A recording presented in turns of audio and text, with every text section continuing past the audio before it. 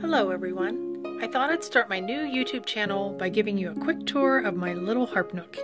As you can see, it is quite small. The carpet down here is 5 by 7, so that gives you kind of an idea of how tiny it really is.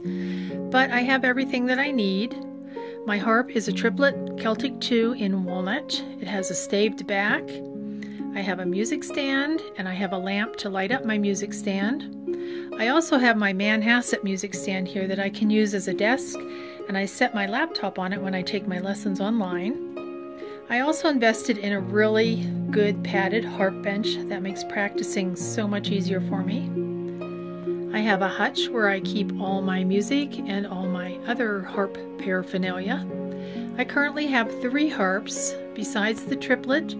I also have a small Stony End Eve.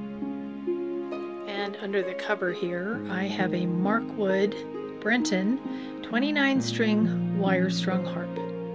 I'm currently not playing that because 1, I don't know how, and 2, I am putting all new wires on it, and I got a little frustrated with doing that, and I put it away for a little bit. So at some point, I'll get it back out, finish it up, and then I'll show it to you.